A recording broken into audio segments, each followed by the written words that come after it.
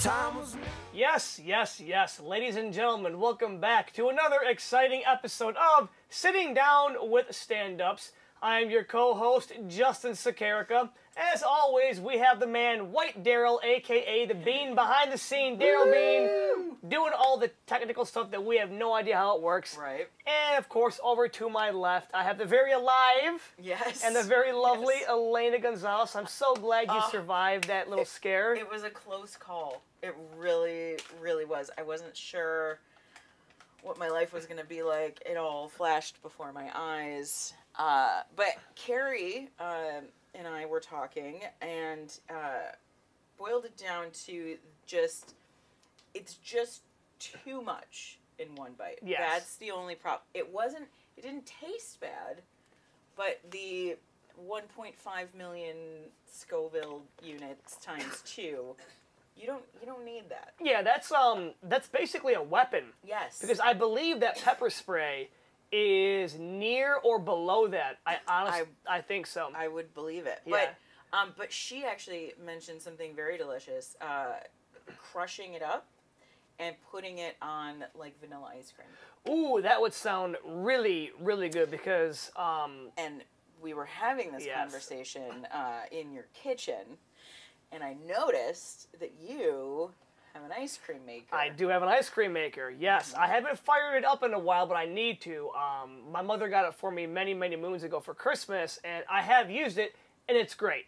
It is so great to just, like, make ice cream, and then you're sitting there watching it spin, and at first you're like, I don't think it's working, and then you go back 20 minutes later, and you're like, oh my God, I'm making ice cream, like, and yeah, you just... Have you gone with, like, funky flavors? I have, yeah. Yeah. So... the first flavor I made was an orange liquor ice cream. Oh. Delicious. Nice. The second one was a big hit with me, not anybody else. Black licorice ice cream. Okay. I thought it was very good. I didn't put enough food coloring in there, and it turned out green. So it looked weird, like pond scum. You're thinking like Shamrock Shake, and then instead you get But it was very good.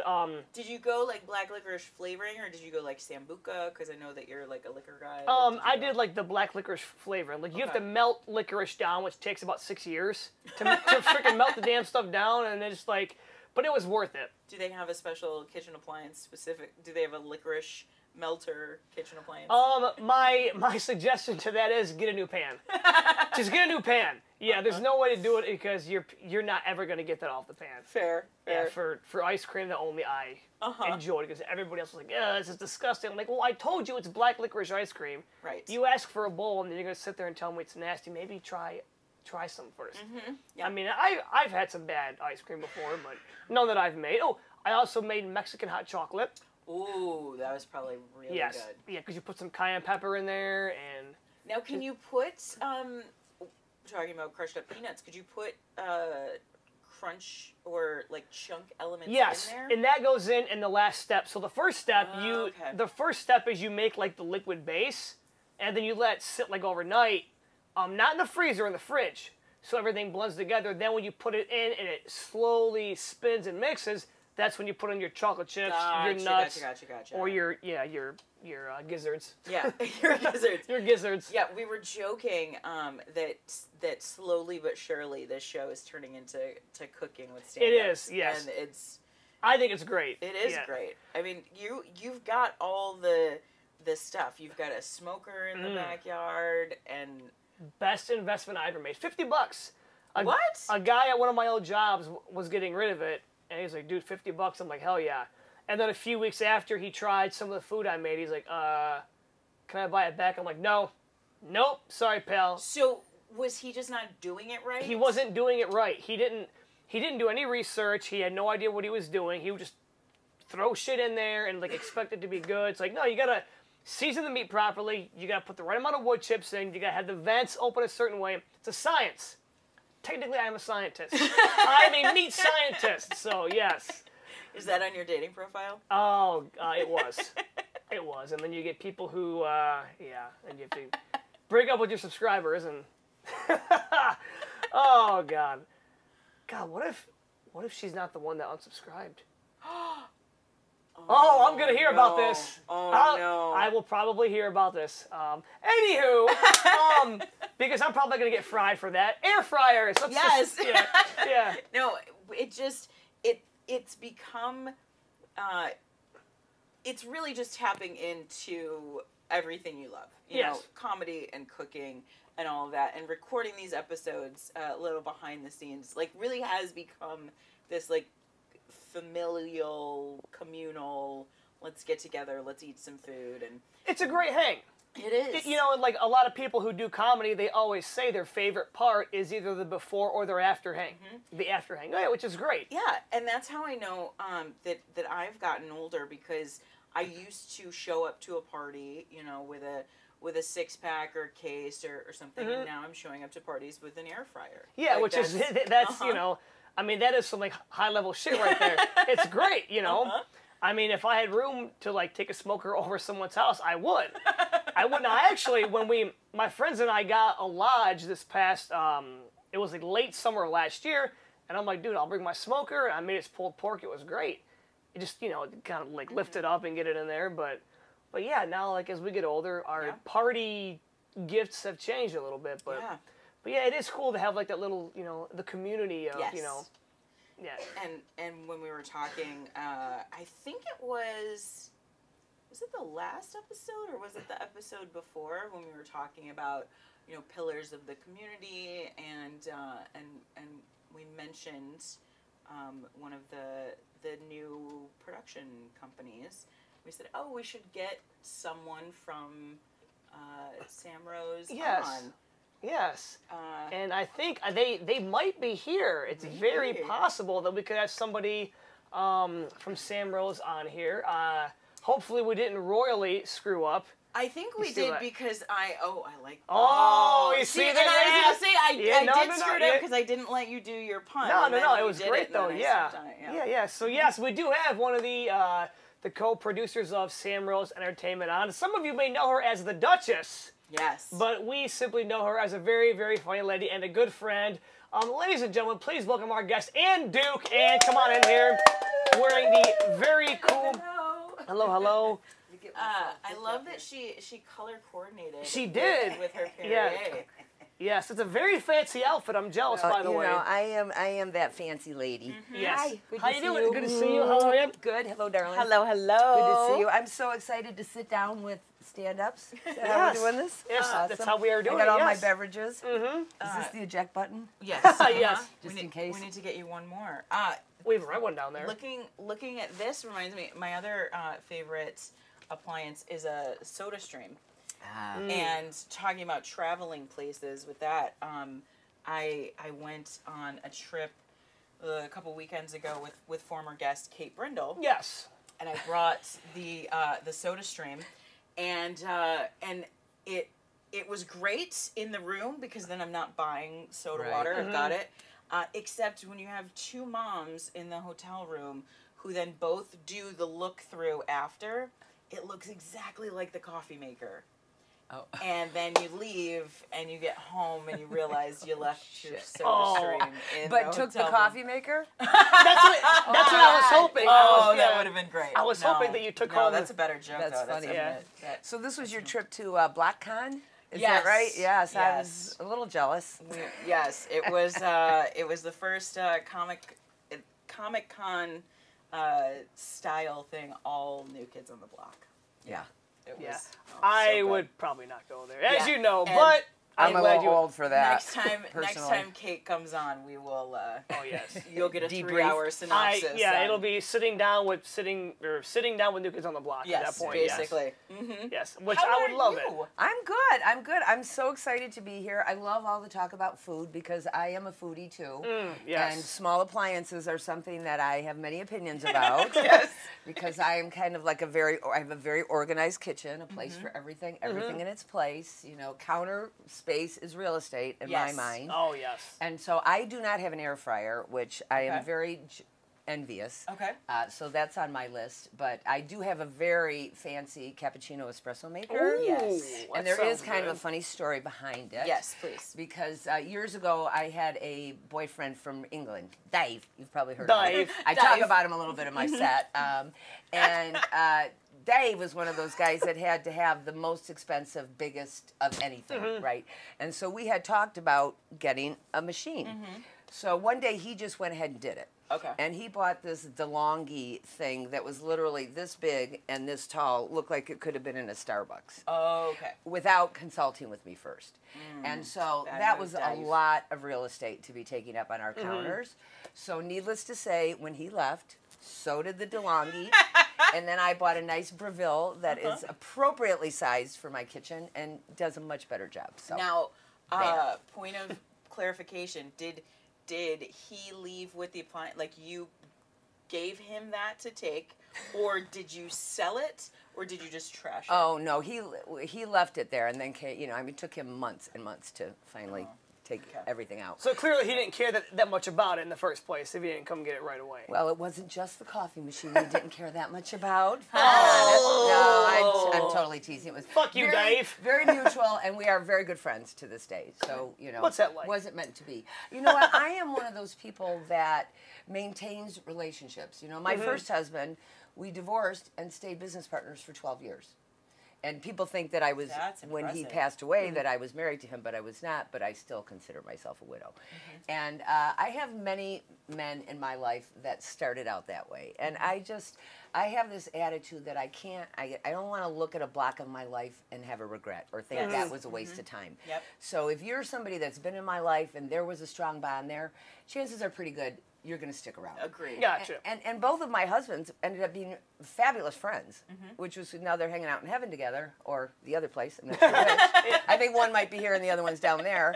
But, you know, we went on trips together. I mean, just, you know, life is never what you plan it to be. Yes. But you just kind of go with the flow, and that's sort of been my experience. That's a very mature way of Well, thank you. Yeah, it's a very mature Don't let way. that get around about me. Yeah, no People worries. that think I'm an immature bitch. Well, she was over there juggling earlier, you know, Yeah. like dancing around, so.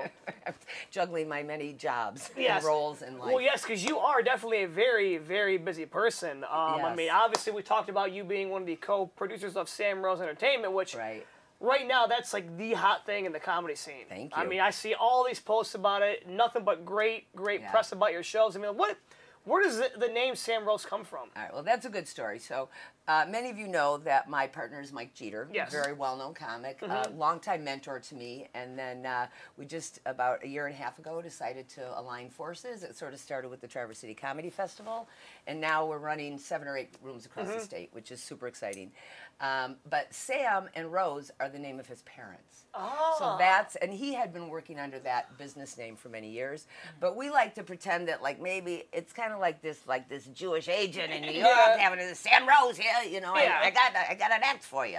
So we sort of, and our logo is kind of old-timey looking like that, too. So, you know, SamRose might be somebody you'd see on Mrs. Basil. Yes. Yeah. Right? So we like it, but everybody asks that. And I always say, well, I'm Sam and he's Rose. You know, or Rosie and Samantha, whatever.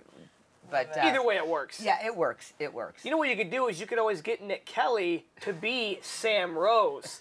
Kind of have this whole, like, persona. Like fedora. Yeah. Like, Well, I like SamRose here. I like this De Niro. I thought was better than his Pipitone. Just saying. I said all of a sudden, when did Paul Pipitone become Robert De Niro?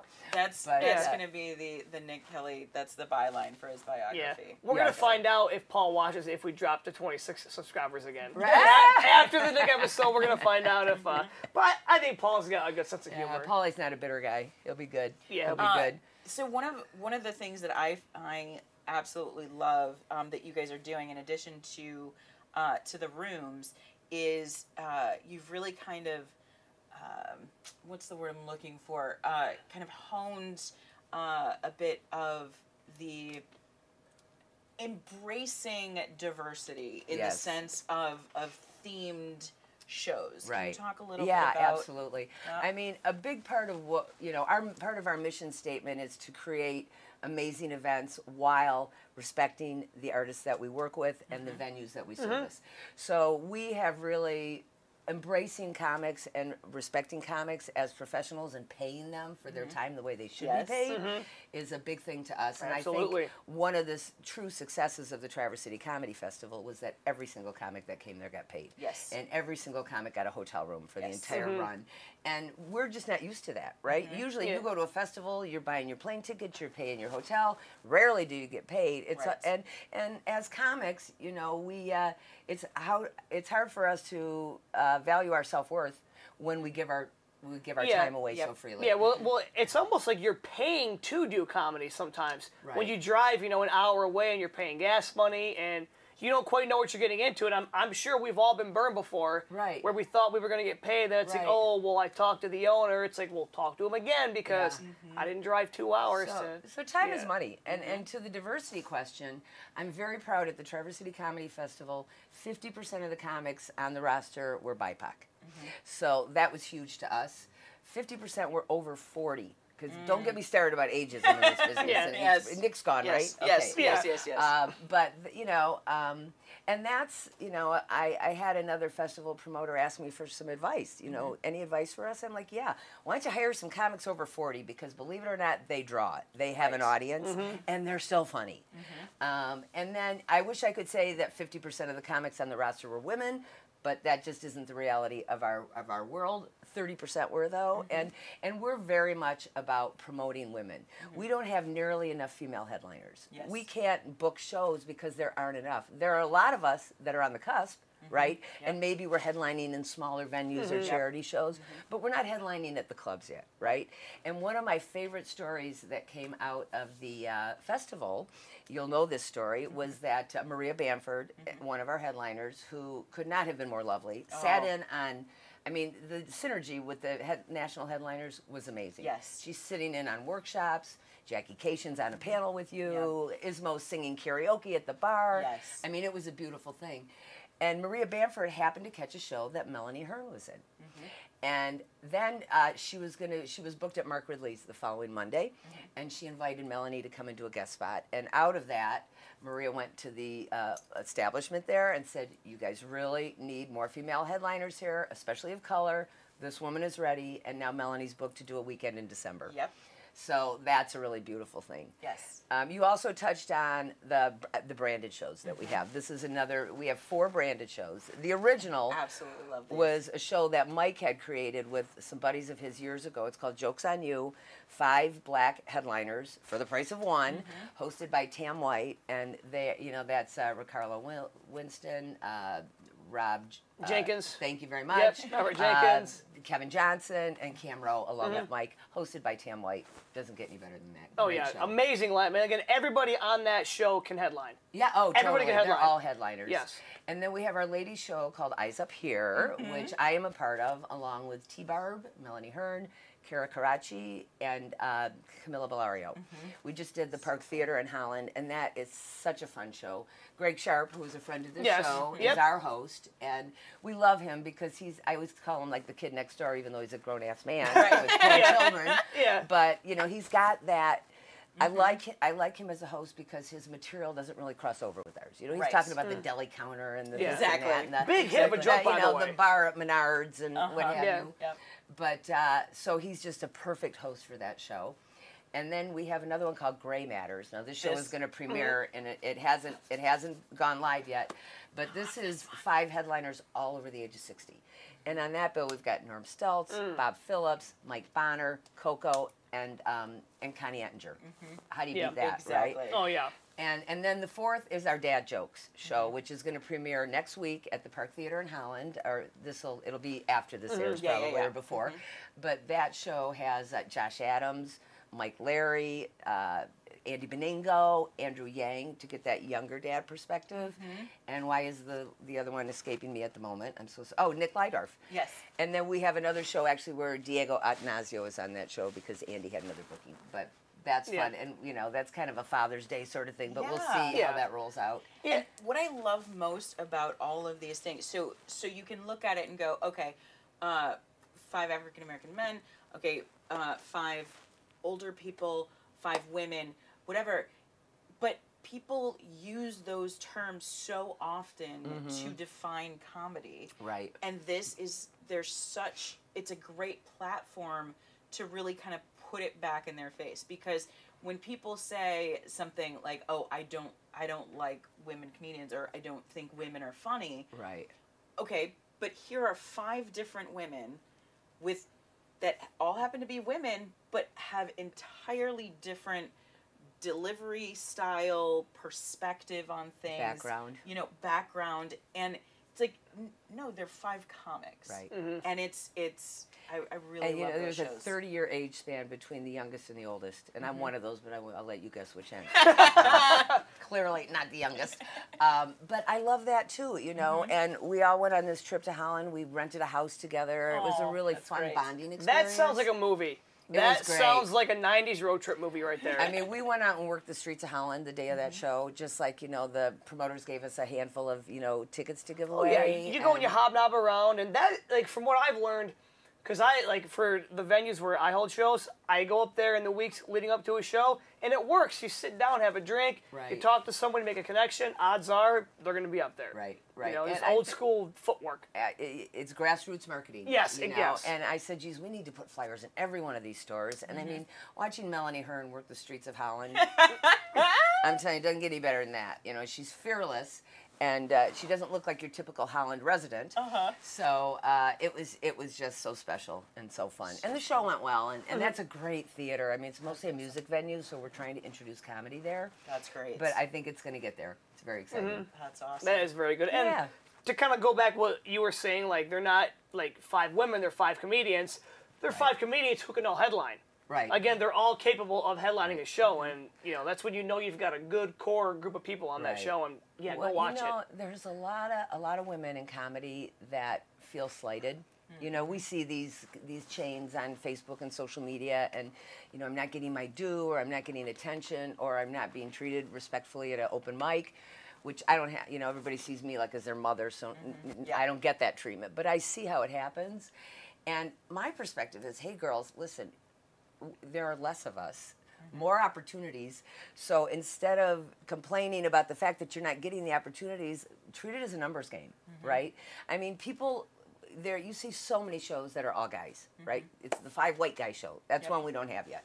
But the mayonnaise show. I mean, I think people want to see women, and let's face it, who's in comedy clubs? Groups. One time I saw a bachelor party at a comedy show. Like, well, that's weird, but. You rarely have a big show. There isn't a bachelorette party. There are a group of women or people from their work. And so I think that they, people, and men too, want to see lady comics. And so, the onus is on us to get better, to become headliners. One of the other things in this business that sometimes gets to me is when a comic accelerates too fast. Right? You see somebody new on the scene, they're talented, now they're everybody's darling. Next thing you know, they're headlining. I'm like, are they ready yet? Because you really, in my mind, to be a headliner, you need to have an hour and a half of material. And you need experience, too. Right. Because if the show begins to go haywire or get off track, you need to have the experience to get people back in. Yeah, exactly. Right. Yeah, and the ability to do a little more crowd work, to be a little bit more agile in the moment, to be more seasoned, essentially. Right, exactly. So I firmly believe that you kind of pay your dues and you work your way up. Right now, you're a stage comic, then you become a host sometimes, which is to me the hardest job in the business. Then you work your way up to feature, and then I think that process takes years. Our good friend T. Barb, I was in the business for 6 years before I headlined, and I think that's. I think sometimes promoters make the mistake of pushing people too fast. And I do think that there is also, talking about experience, is types of experience. So we are very lucky in the Metro Detroit area that we have a wide variety of places to do comedy. Oh, yeah. Right. There are golf courses that are doing comedy, restaurants. We have 3 great comedy clubs. But there is also a lot of urban rooms that are doing comedy. And if you look at someone who is doing, this is not a slight on any of the places that I mentioned, but if you look at somebody who is doing New Way for 3 years and never steps outside of New Way versus somebody who does Mark Ridley's for 3 years and never steps outside of that versus somebody who does Baker's in Detroit, same amount of time, those are going to be 3 extremely different levels of yes. comedian. And you are really limiting yourself if you only stay in one room. You're basically cutting your feet off. Right. You know, but it's a filter that in my opinion, that when I see people that are complaining or belly aching or you know, saying why not me, that they're not factoring that in. Right. It's like, okay, yes, you do have you know, 3 years of experience behind a microphone, but you've never played a professional club. Right. Or you've never actually dealt with a heckler. Yeah. Or, you know, whatever the case may be. So it is, it's not the same as just getting the reps in. Right. It's quality as well as quantity. You know, you see people come up through the Ridley system, as they call it, right? And I did. That's where I started. I took that class with Bill, and then I took Joel's class 4 times, mostly because it got me out to open mics, which it's hard for me. I have a busy life outside of comedy. And it does help you get on the stage there, you know, and there are a lot of comics that feel like because they didn't come through that path, they're not going to get on that stage there. Well, how else are they going to see you? I mean, a lot of people go do the open mics. That's a great way. And I tell you, Mark watches all of that. You know, he may not be there at the club every day, but he watches every show from what I've been told. And he's, you know, I've gotten feedback from him after a show, which is like, wow, getting that email from Mark Ridley, that's pretty damn exciting. Or a good job from Bill Bashart. Right. And similarly, you know, the other clubs that we talk about haven't established that kind of a training program. But I think if they did, it would be great. I know there are some people doing some classes down at Planet Ant. I know Haley's got a class she's running, and I think that's great. You know, Mike and I have this conversation all the time. I'm all about too many open mics, too many shows. The pie's only so big. I can't, you know, and he shuts me down on that. He's like, no, that's giving people the opportunity, right, to get out there. And I think even when you're a paid comic and you're kind of maybe in your mind beyond that open mic, I mean, what a great place to work out new material. Exactly. Where else are you going to do that, right? And listen, the hardest audience is a room full of comics, and oftentimes that's the whole audience, right? And boy, if you can get a comic to laugh, that's like a badge, right? I'll let you know when it happens to me. But anyway, I think that, you know, there are so many opportunities here, and you know, there are a lot of men, I think, that get really frustrated. A lot of guys in their 20s and 30s, because there's a lot of them, right? It's a much deeper pool. If you're a 32-year-old comic and you're white, man, getting on it. When we look at submissions for a festival, I mean, that is the biggest group, you know. And so, you know, my point to these guys are, you got to find a differentiator. You got to find something about you. Stand out. That's really different. That's not just another guy doing jokes about smoking pot and jacking off, right? You know, which is kind of the standard fare. So I think when they do have a different point of view, it's, you know, that makes a big difference. So if I were a guy in my 30s, I'd be griping a whole lot more about not having enough opportunities than if I were a woman of any age. And I am a woman of a particular age. A lot of which we're seeing too. There are so many great female comics right now over 50 that are out and just starting. You know, you're seeing them take the classes, and it's encouraging. You know, it is the one thing. You know, I'm, you know, older. I didn't start comedy until well into my 50s, right? I started really late. Even though I had gone to theater school, I've been entertaining and doing public speaking my whole life. And I got to a point where I wanted to get back into the entertainment business in some way, shape, or form after my second husband died. And I thought about community theater, which would have kind of been the natural, but I'm like, oh, I'm too fucking old for that. If I'm a diva. If I'm going to be an anti-mame, I'm not going to be the third villager from the left. I'm going to be anti-mame. And it takes time in a theater troupe to work your way up. And so on a whim, I took that class, you know, and I thought, oh, okay, I'm not bad at this. And then just kept with it. But the beauty of stand-up, especially for people that, and I know a lot of comics that have very, very big boy and big girl jobs during the day, right? And the beauty of stand-up is you're doing the work by yourself typically. Yep. Sometimes we have a writing partner or people that we bounce things off of, but for the most part, your rehearsals are on your own time.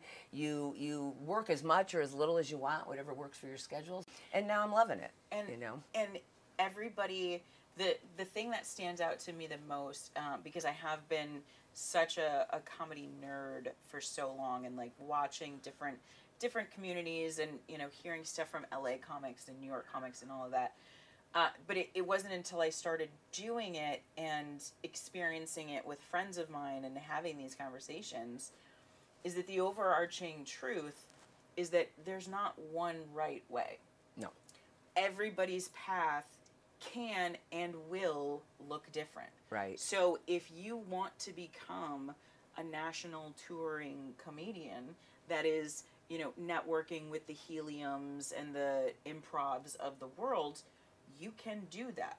If you want to run a show, you can do that. Yes. If Right. you want to do festivals and network and consider it as a hobby, you can also do that. Right, You know, right. there's no license required. Yes. Exactly. Yeah, other than Exactly. driver's license. Yeah.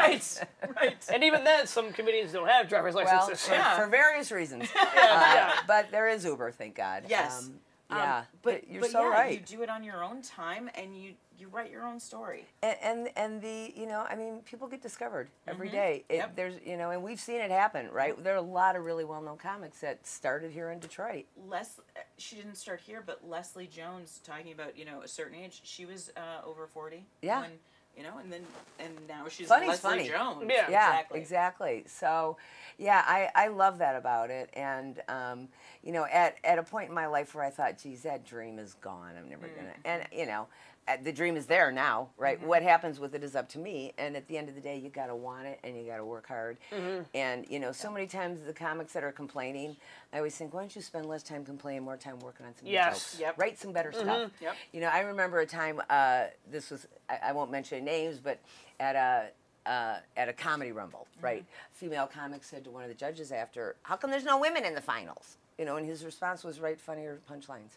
Yep. You Yeah. know, and that hurt, you know, but that's the truth. Be Yeah. funnier. Yeah. Yes. And, you know, knowing when you're funny, I guess there's only one way to find out, right? Yep. If they're not laughing, it's not them, Exactly. typically, right? Yeah. Yeah. Yeah, and you can't just keep blaming the crowd and Right. look in the mirror. Right. You know, because if you are funny enough, 90% of your shows are going to be good. Right. I mean, bad audiences do exist, but the better comedian you are, the more worked out your jokes are, the more Right. polished you are, the less it's going to happen. Right. One thing that drives me crazy is when a comic is not doing really well and then they scold the audience. Yes. I don't care what you people think. That was fucking funny. Well, okay. Yeah. Right. Right. Now you got egg on your face because they're not laughing at that either. Yep. You know, so Yes. audiences do not lie. Or if it's a sparsely attended Oh yeah. We've all been show, there. you know, then they start critiquing like, oh well, nobody's here. Okay, but these 10 people are here. Yeah. Yep. So give them a show. That's Yeah. our mantra at SamRose. Whether it's 1 or 100, you're getting the same show, right? Yep. And we've all been there, you know, where the room is like now there's like 7 people and 2 of them just walked out. Yep. Yep. Yep. You know, but God damn it, I'm gonna play Yep. to that one person. And then you keep thinking, oh shit, like, did I say something? Like, Right. did I drive them Well, a away? lot of comics will call him out. Where are you going? Yeah. You know. Yeah.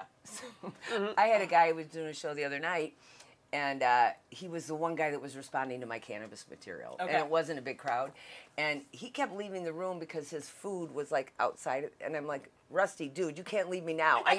You're the one person that's relating to what I'm talking about right this minute. You got to stay right there. Oh, But you know how there's nothing better than when you're looking at that and that person's like, especially women are like, oh Yep. yeah, I've been there. You know? Uh-huh. And a lot of my content is about just, you know, being a woman at this age, trying to date and be out there and how hard that is. You know, we're both there, but on and off. Yes. Right. But Yes. you know, and women, I mean, after every show, there's always somebody that comes up to me and says, oh, I know just what you're talking about. Yep. Those guys in the camo, or that spank, or whatever that is. Yep. Right? So you're telling me to go upstairs and get rid of all my camo? Well, Well, Would you be able to find it? I see what you but did up there. bump. so you mentioned so many people with with big boy and big girl jobs, and just how busy you are outside of comedy. Yeah, my other passion. Your big girl jobs. Yeah, so, well, by day I work for Habitat for Humanity, which I absolutely love. I am the Chief Development Officer in Oakland County. And I just started with this about 4.5 years ago. And throughout my career, I've done a lot of things. I owned an art gallery for many years. I was in the publishing business, was one of the founders of Our Detroit for a long, long time. And also have worked in the publishing business in the last couple of years. I've worked with Black Media as a consultant, being a creative director, which is a little bit out of my wheelhouse. But this job at Habitat is just, when you go to work and you're helping people, there is no reward greater than that. And I had always had a history of philanthropy. I've been on many boards and chaired a lot of fundraisers over the years. And after I left my second round at Our Media, I thought, I took a little hiatus, took 6 months off, and said, okay, I've got to figure this out. What am I going to do with this chapter now, with chapter 4 or 5? Of my career, and this opportunity came up, and I thought, I can do that. I've been selling people stuff for my whole life, right? So raising money isn't that different than sales, and it's been great. It's a super laid back organization, the nonprofit sector, and people think you can't make money in the nonprofit sector. That's just not true. Right, you just got to find the right nonprofit and the right job for you. But there is money. I mean, and you do sacrifice a little from the public sector, but the freedom that comes with it, the flexibility, and I'll tell you, when you go to those home dedications and they're handing that key over to that homeowner, there's not a dry eye in the place. And we've talked about, I'm going to get some days and have some comics come out and do a build. Yes. Make a little donation and come out, and I think that'll be a hoot. I was just going to ask, have you ever done that? Not the one that you're talking about. Not for Habitat. Yeah, not for. I mean, when I worked at UPS, we would go and do things like that all the time. And it was almost basically like if you were supervisor, it was required. Right. Like once a month, we had to go to like a soup kitchen or go do like a neighborhood cleanup, and you know what? Like it really is good. Because again, you're helping people, and to see people who are genuinely like, look, I can't do this, but I appreciate you doing it.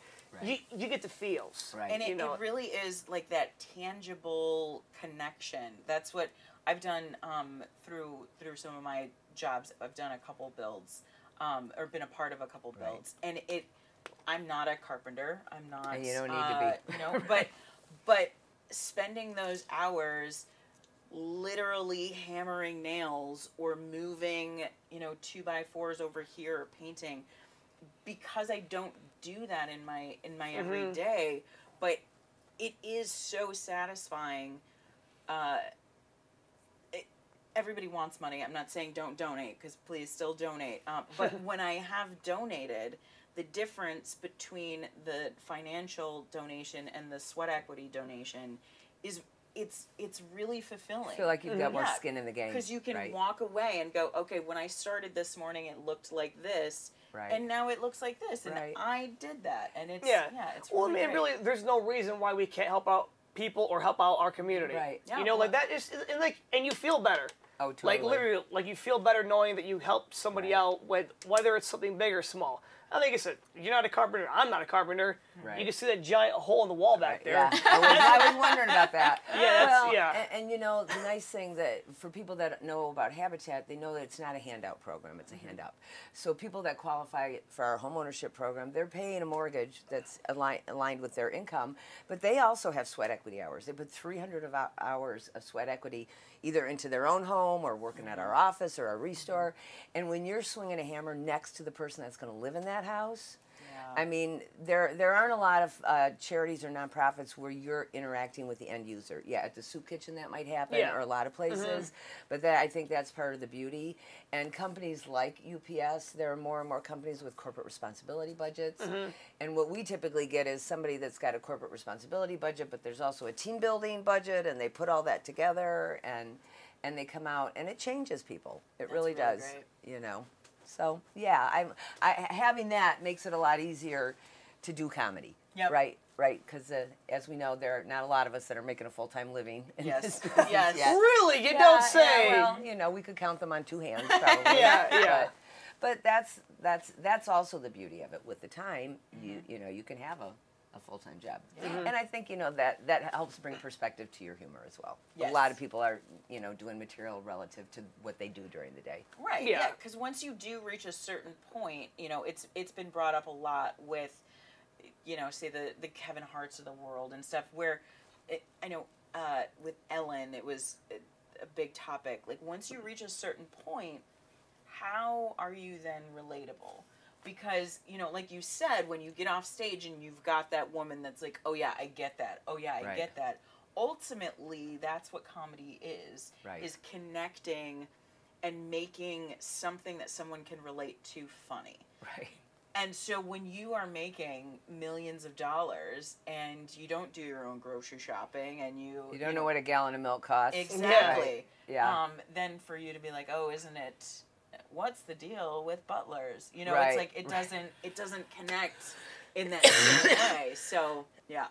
But I was excited to see in the paper that Taylor Swift made a very sizable donation to Gleaners here in Detroit. She did. Really? For concerts. Yes, I just saw it somewhere on my feed this morning. So I thought, all right, that's some giving back. I don't know what the amount was, but God bless her. Hey, it's something.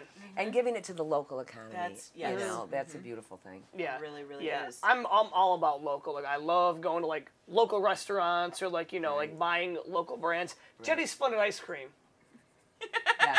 I'm trying to get a commercial. I'm trying to get sponsored. Yeah, Oh, gotcha. We're All trying to right. get sponsored from Jenny's, and we're still waiting to hear back. This is our approach with the festivals too. I mean, that Traverse Festival, of the 80 or so comics that were involved, 60 plus were Michigan based, right? So I think that's part of it. And I know a lot of festivals are drawing people from all over the country, but we have so much talent. Oh, we do, yeah. Now our plan is for it to continue to be that way, and I don't anticipate having any problem getting people to submit or finding people to be on the festival. You know what I've always said too, like, I really think Michigan has the ability to become the spot for comedy. Because for a while it was New York and then LA, a lot of people are going to Texas, but we have a lot of people here who are like really, really good. And it's always crazy when somebody will finally come to one of your shows and they say, oh wow, like that was actually funny. Then what'd you expect? Yeah. It's like, what did you expect? So right. Yeah. No, I have at the show in Holland last week, a woman that I had known as a business consultant, like I haven't seen her probably in 7 or 8 years, comes walking into the theater. Oh, I was in Muskegon on business. I've been trying to get to one of your shows. So that was like, oh my, what an honor. I mean, you probably have a lot of friends. Yep. You've been doing this for a long time, and you probably have friends and family that have never seen you perform. Yep. It's like, what are you waiting for, right? Yeah. But in time, they all get there. Oh yeah. So what is? I was gonna steal your line, and now I just went blank on it. I'm excited now. What line was it? Okay. It wouldn't be an episode without me having brain freeze. But you will, when we talk about Michigan comedians with whomever the guest is, and you'll talk about, favorite local comedians and like who you want to work with and where you want to work. Yeah. But I can't think of the way that you would always phrase it, and that's what I was going to steal. Okay. Well, yeah, see, now I'm having brain freeze. Yeah. But, now I made it a thing, let's all get collective brain freeze. Okay. Okay, Yes. Okay, so anyway, and we actually talked about brain freeze on the Cody Calebra episode. Out now, by the way. Like, view, subscribe. But yeah, so are there, like, as far as, we'll start with famous comedians and then we'll go local. Right. Who is a famous comedian that you're dying to work with? And then a local comedian who you're dying to work with. Well, my favorite national headliner right now is Sebastian Maniscalco. I've loved him forever. I try to mimic some of the physicality that he brings to the stage. I'm not anywhere near that level, but I'm one of those comics that really tries to inhabit the. When I go to a show and the stage is like 4x6, I'm like, well, it's going to be a problem, right? Because I really like to move around. Wholehearted Winery. Yeah, outside show. Yeah, and I love that, right? Yeah, exactly. Yeah, outside show. Yeah. The Graph Gap too, great show, tiny stage, right? Rusted Crow, tiny stage. Yep, exactly. But So yeah, to get to work with him would be a thrill. I mean, listen, I got the opportunity to host for the Tom Papa Show at the Traverse Festival, and that was a big honor. And then also I got the opportunity to perform at the Soundboard at Motor City Casino, which was another major highlight for me. And that was with Vic DiBenedetto and Eric D'Alessandro, a couple of East Coast Italian guys. You know, I mean, I was the right fit for that show. I pulled out the red dress and the whole thing. How was that stage? Because I remember it being very tall. Yes. But how was that performing in that? It was kind of pretty space? cool. Yeah. You know, I have to admit that I like the intimacy of being able to get right face to face with somebody in the audience. And those kind of same thing at the park in Holland. The stage is removed from the audience, and at the Soundboard, you can kind of see the first couple of rows, so there is some interaction that you can do. But beyond that, I mean, just stepping out there, and you know, and there were over 2,000 people there that night. Daryl was there with me, and it's thrilling. Now, I have a theater background, so I've been on big stages playing a different part, not myself, right? But that was a charge. I loved that, you know. But that's a lot of pressure too. Yes. A big audience like that. So yeah, those are some of the nationals that I love, would love to aspire to work with. Locally, you know, there are a lot of some of these older comics. I love working with Bob and Sal. You know, I think they're so much fun. I was supposed to feature for Norm Stultz for a show in May, and then sadly my dad passed away, and I had to cancel out of the show. But I was really geeked about that, to get to work with him. I'm actually of the age that I can be in the Gray Matters show, so there will be some performances where I'll get to work with that group. You know, I love working with Mike Geeter. That's a easy breezy.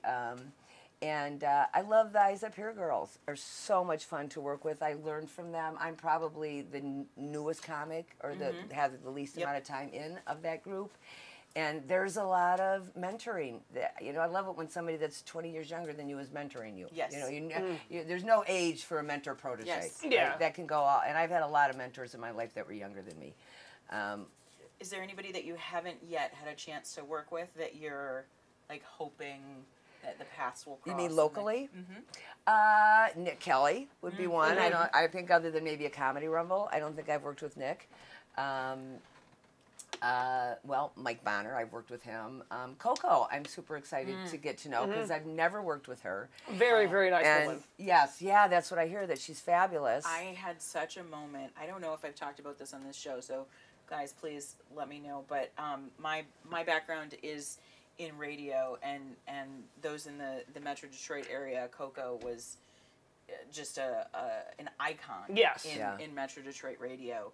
And I had the chance, I went to HipProv, and she was a judge at HipProv, and having that moment of kind of worlds colliding. Right. Like, okay, she was a radio icon to me, but I never met her. So she was just up on this pedestal, and now she's on stage at One Night Stands, which is a place that I walk freely. Yeah, you know, and it's like, oh my gosh. And I got the chance to talk to her after the show, and I was just excited to say, you know, hey, I came up in radio, and I very much looked up to you, because the thing about Coco is, in radio, the majority of women in radio are the laugh button or traffic and weather. Right. You know, but Coco was a person. Personality. Yes. Yeah. She had opinions. She got a voice. She got above the, above the title headline kind of phrasing, and it was aspirational.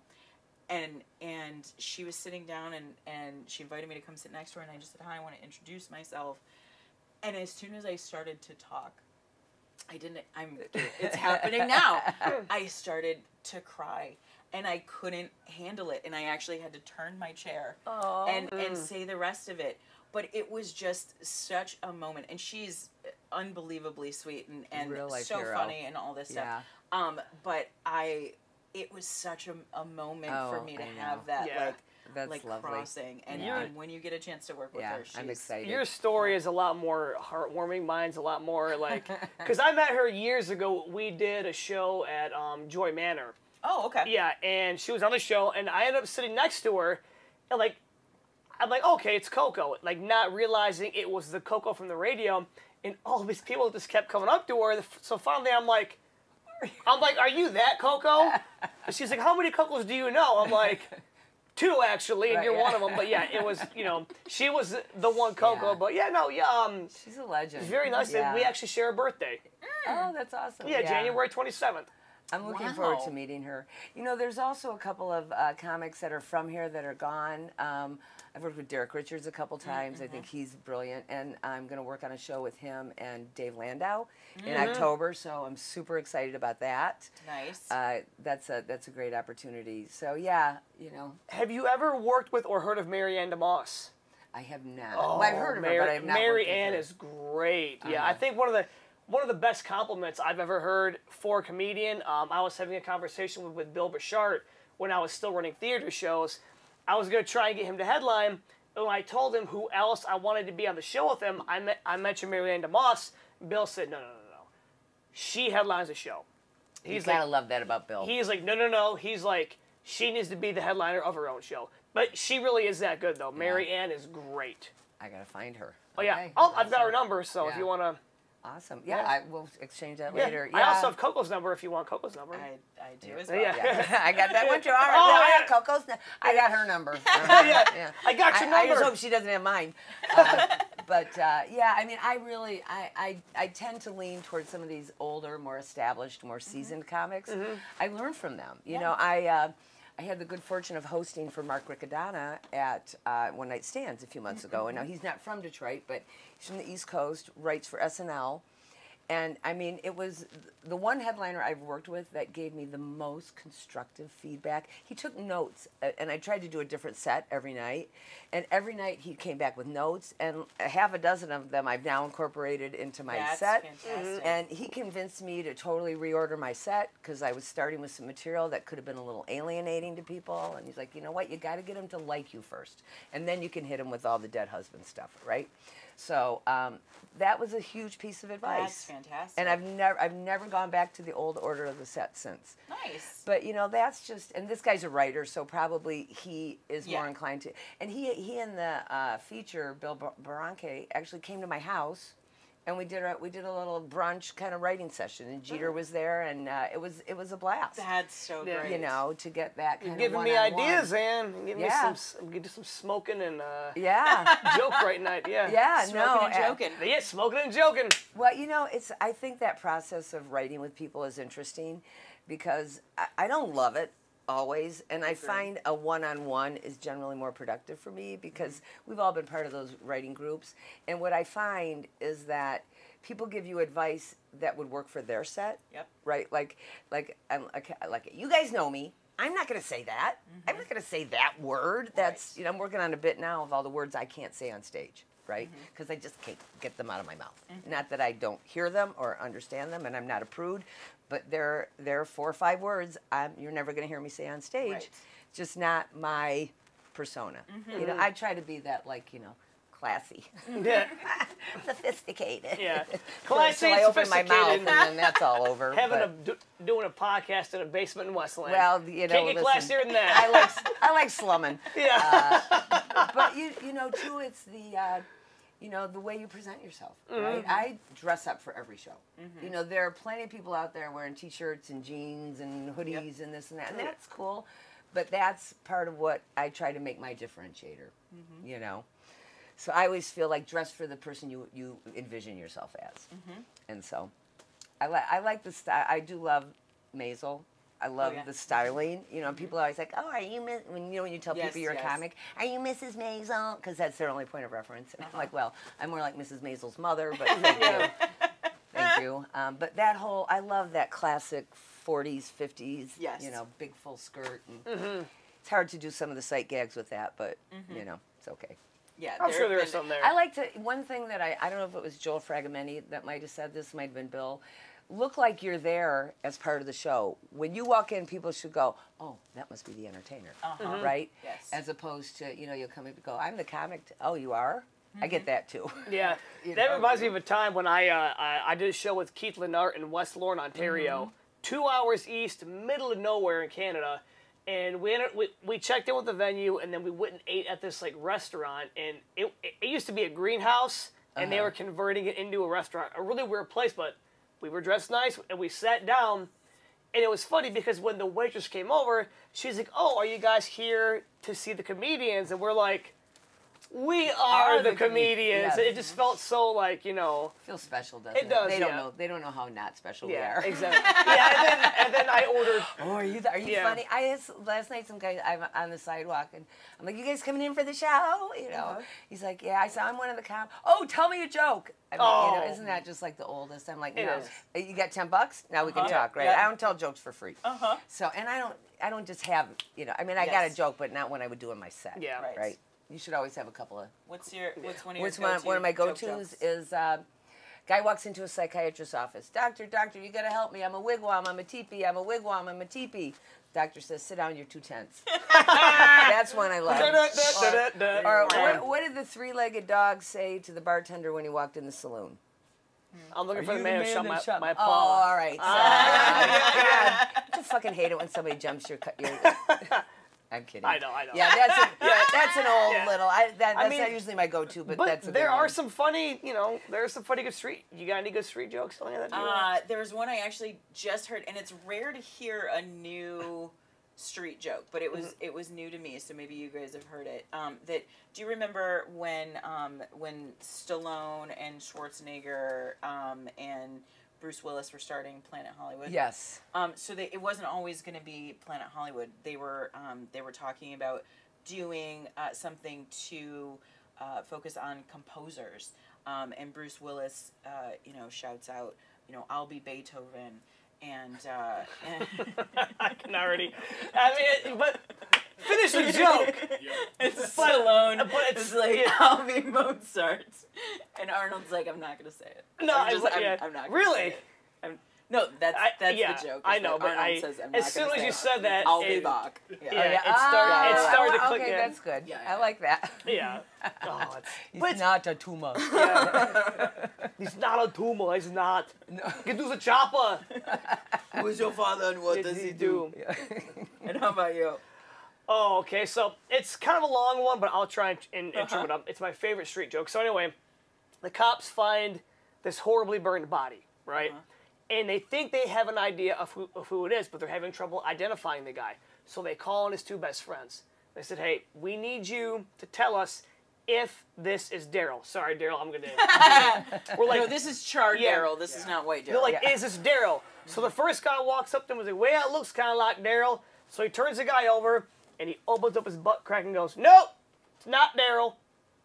Cops say, "Okay, that's kind of strange." The other guy goes in there. He's like, "Well, that sure does look like Daryl." So, turns him over, opens up his butt crack and goes, "Nope, that's not Daryl." So the cops go, wait a minute, how, what are you doing? Why are you opening up and checking this? They say, "Well, every time us 2 and Daryl would go into town, they'd say, 'Hey, here comes Daryl with them 2 assholes.'" So they were checking to see if... Yeah, 2 Yes. That's a good one. Yes. Yeah. It was worth the investment in time, don't you think? Yeah. It was good. It was Yeah. good. I will say the problem that I've always had with street jokes, and growing up, my dad had 1,000. Well, he's a dad. I mean, It's a dad joke. And he's also, he was born in the 40s, and most of them are inappropriate for me as a second grader to say, but I still knew them all. But I got to an age, and I don't know when it was, that my logic brain wouldn't shut off when I'm hearing these jokes. So, I struggle, even in my own stupid Planet Hollywood joke, I'm like, nobody would do a themed restaurant about composers. That's the dumbest thing. Or when you're talking, but if he's that badly burned, you're not going to be able to pull the ash cheeks apart. It's going to... You're taking it literally now. Yes. Or check his dental records, for Christ's sake. Right. That's how you What identify are we doing here? Dogs can't talk. What? So yeah, I think there's a suspension that has to go on of Yes. imagination and humor, right? It's all about that left turn. People do really. I mean, I think a lot of us, our humor is based on our life experience Oh, for the yes. most part. Yes. But people really take that stuff literally. You know, I mean, I do all this stuff about the dead husbands, and then there's always somebody that comes up to me after the show and says, "Did you really kill your husbands?" Yeah. Oh yeah, yeah. like, Shh, don't tell I'm anyone. like, well, they're both dead. That's all I'm going to tell you. Yeah. You know, but people, they really take it at face value that I mean, if you just told the story as it is, isn't that funny, right? And it's kind of sad. But taking life's absurdities and then putting that spin on it, that makes it not quite true. Yeah, and that's what makes it for funny. better or worse, because they would my closer used to be a joke about where one of the lines was that I'm focusing on having relations with who are dead on the inside. So it was born out of an incident, and Noah was there, and necrophilia came up, and all of this stuff. But I built it into this thing, and so I would end with, well, I'm not going to be a necrophiliac because I'm too busy fucking dudes who are dead on the inside. Yeah. Okay. But the amount of people that would come up to me after a show, it honestly got to be too much, where the joke wasn't worth it, that would just come up and be like, hey, baby, I'm dead on the inside. Maybe that's why people don't hit on me at the bar, because I'm not doing that kind of humor. Well, too, I do all the Spanx humor, right? Yep. And when I started comedy, I weighed 20 pounds more than I do now. So every once in a while, I'll be doing that bit, and somebody will go, "You don't need a spank," right? But I'm like, well, in reality, I'm skinny fat, right? So you don't have to be fat to need a spank. Right, Yeah. right. But they want to burst your bubble sometimes. Yeah, and it's like, or jump on your line. I have a bit that people jump on it regularly. Oh, really? And that's something I got to change it, Yep. right? Because they're funnier, smarter than me. Yep. So if they're jumping on your line, you're not nailing it, right? So I've got one right now that's really kind of in my craw. And I mean, for me, that's what writing partners are about, Yes. I want to do, we're working on some stuff at SamRose for some community stuff, and one of the things we were talking about is these writing sessions, and maybe the focus is as simple as everybody's got that one bit or that one setup, and they don't have the right line to end it with, right? And I have things I've worked on that I don't do anymore because I just don't have it, it starts funny and then it falls flat, right? Yeah. So, I mean, I'm so impressed with people that can do great callbacks or tags. And the other thing I think is interesting in our business, I've been doing this going on 5 years, and I still do some jokes that I did the very first time I got on stage. And I see a lot of comics that are trying to build a lot of material, like they got a Netflix special or something coming up. And you see this a lot with comics that run their own rooms, right? And they're on their own shows a lot. So every month, because they've got a lot of repeat audience, they're having to come up with brand new material for that audience. Yep. And my advice to young comics is, do what works and keep doing it. Keep doing it. Keep doing it. Don't perform for the other comics.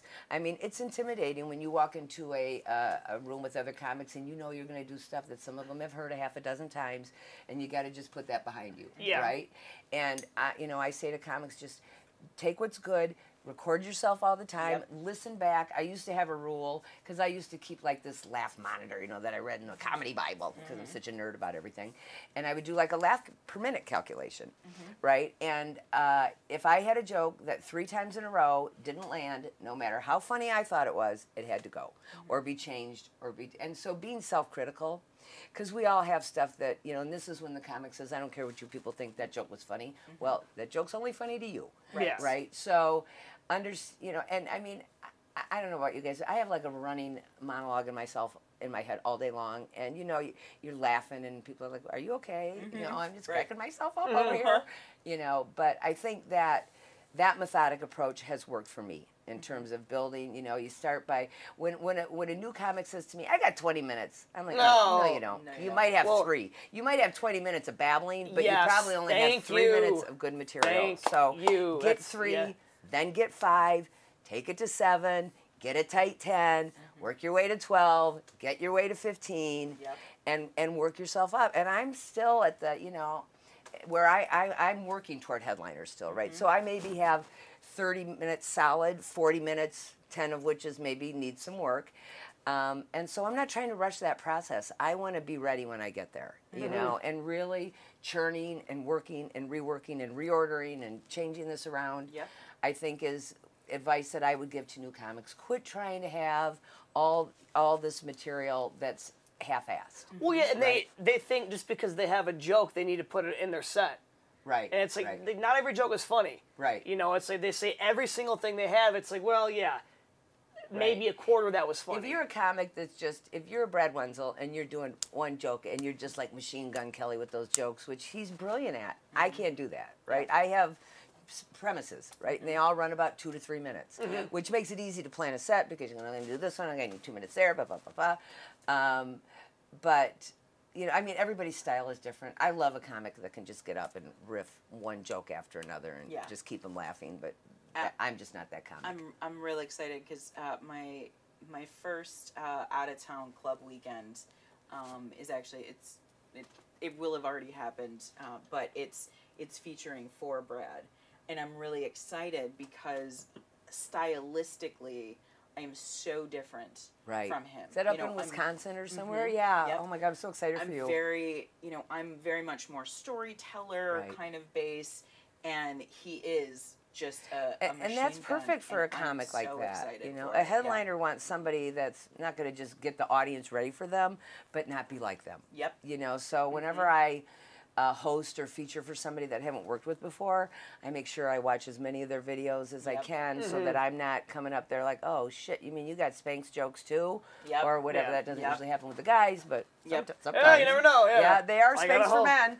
I got my camel Spanx upstairs. Right. Well, I did your show at the Bearded Lamb, and Barb Modrek was on the show. Oh, thank you. I'm sorry. I knew it was one of those animals with a weird name. Crow, I was an animal show. Do you do shows in anywhere that are not some kind of funky animal? I have a rule. It's got to be an animal. Okay, no, so Rested or whatever, okay. But Barb got up. I'd never worked with her before. And she did some material that was very close to something I do. She was talking about men online and things online that she doesn't like on Match or whatever. So I'm like, oh, shit, I can't get it. So, like, in the moment, I'm like, okay, I'm going to scratch that and plug this one in. But I think we've all been there, where you're doing something and then the headliner comes out and you're like, oh, Jesus, I stepped on their premise. Same thing, the first time I worked with Reed Ledbetter. I had never seen her, and I was going up after her, and then she, you know, she has 15. You know, like she's fairly new, and so it's like, this is the material that I have, and I haven't strayed away from it yet. And good for her, because she's honing in on this. So you had to let her have it. But exactly. So I'm like, okay, well, I'm not going to talk about my AOL stuff, and I'm not going to talk about that, because her and I are similar age. You know, and we were talking about a similar time, you know, in the late 90s, and I was like, I can't get up there and do online and dick pics and all of this, because that's exactly what she's doing. We all have the same life experience, right? I remember early on, I was doing some online dating stuff, and I said to Bashar, I'm like, God, is this like hacky? Is everybody doing this? He said, it's not the premise, it's your take on it, right? Same thing with when I started doing my cannabis stuff. I thought, God, everybody in the world's doing that. But I found a different perspective on it, right? I mean, just and now the fact that you're calling it cannabis is... well, we didn't call it cannabis in my day. That's the whole joke, is all these 28-year-olds walking around acting like they invented pot, right? Or, excuse me, cannabis, right? Because in our day, it was Mary Jane or weed. You got any weed? You got any dope? My grandma called it rabbit tobacco. Is that a Southern thing? Yeah, it must be a Southern thing. Yeah.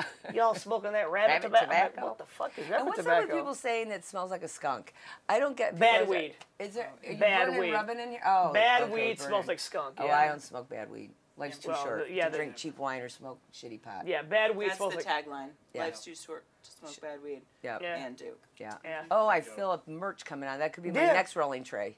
The one I do have a rolling tray. That's part of my merch.